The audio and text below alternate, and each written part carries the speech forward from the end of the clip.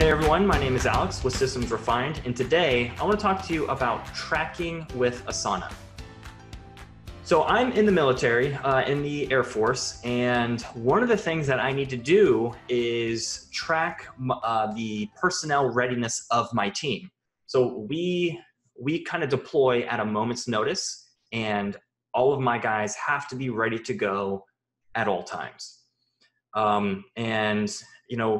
Sometimes you just can't leave it up to them. You actually have to track their readiness for them. So you're basically like a glorified adult babysitter. It's kind of how I feel like I am sometimes. But anyways, one day the chief asked me, she was like, hey, why are some of your guys overdue on some of your tasks? And I was like, sorry, ma'am, I had no idea. I'll go ahead and make sure that they get squared away. So after the first time that it happened, I wanted to make sure that these guys weren't overdue on any of their tasks anymore. So instead of logging into like 5 different websites to see what they were due on and overdue on every single day, I decided to put it all in one location, such as a big whiteboard. So I got a big whiteboard from the office. I wrote all their names down on it. I wrote down what needed to be tracked, the dates, and I had them fill that out, and so that they knew when they were due, and also so I can visually check, see, okay, this guy's due for dental, or he's got to do a PT test. So but the main reason why I did this is because I really didn't want to get yelled at by the chief anymore.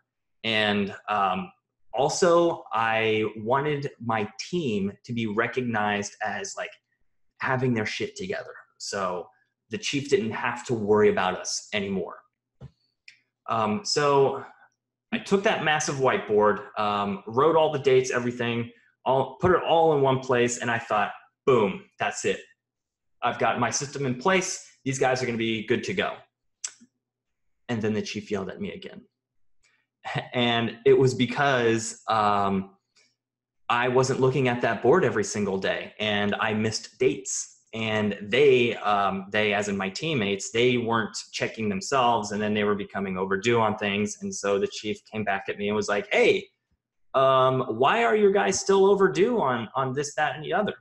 And the thing is, like, these guys, their due dates for everything, everyone was due at different times of the year. So it's not like everyone was due on this time for dental. Everyone's due this time for PT test or M9 qualification. So it was always sporadic.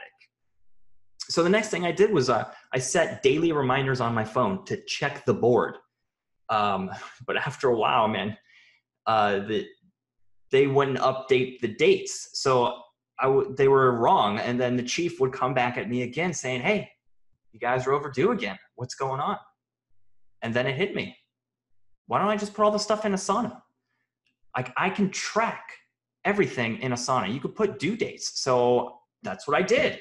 I took everyone's information from that board and I put it into Asana. And I put all the due dates and I signed all the things to me so that I could track it. But since I was fairly new to Asana, I didn't really know how to do it. So I did what I could with what I knew. And this was a while ago. This was like almost 2 years ago. And it took a lot of testing, a lot of creativity, a bunch of failed attempts. But eventually, I kept at it, and I got an amazing product now. So I found the best method for me and my team to track their readiness. I get notifications on my phone. I can quickly see when, if they're deployed, if there's any issues with them. I can check their dates of, what's coming up, like if their passport's about to expire. I have a snapshot of everything. The chief has actually even seen how I've been tracking things and now knows that I can quickly pull this information and is actually impressed by how efficient and effective we are at tracking our readiness profiles. So with that, let me go ahead and show you how it is that I track their readiness. Okay, so here is the personnel tracker. You can see on the left-hand side, it says personnel tracker. I have a bunch of other trackers as well. So looking at just the front here, you can see who is actually deployed. I'm sorry, who's deployable, who is actually deployed right now, who is not deployable, and any issues that they might currently have. Now, these are actually tags that I'm using to kind of keep track of this.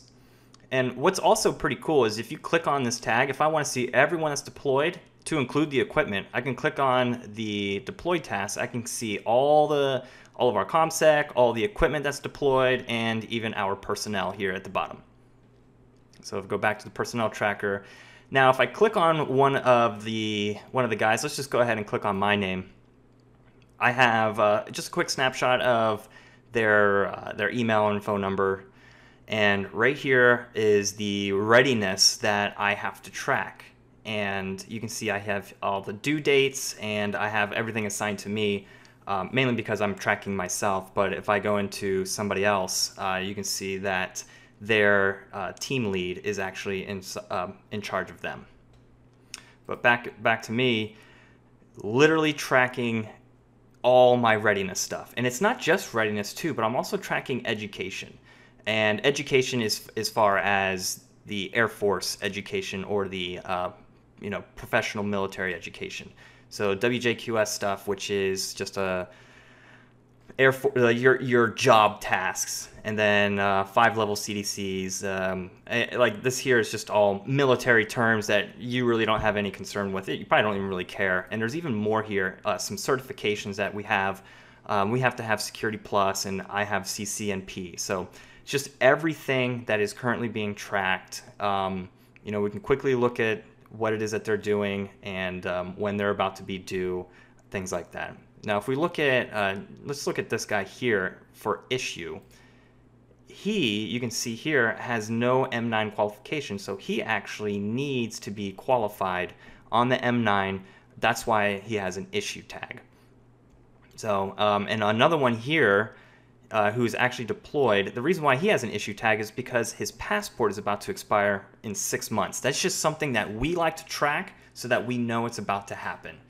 So that is how we track our personnel readiness in IRF. Let me know what you guys think. I would love to see how you guys track anything, not just people, but any items that you have to track, equipment, or things like that. I'd really be interested to see how you guys do it. Go ahead and leave a comment below what it is that you do. Also, don't forget to hit that like button, click on subscribe to see more of my Asana tips videos. Thanks for watching. I'll see you guys next time.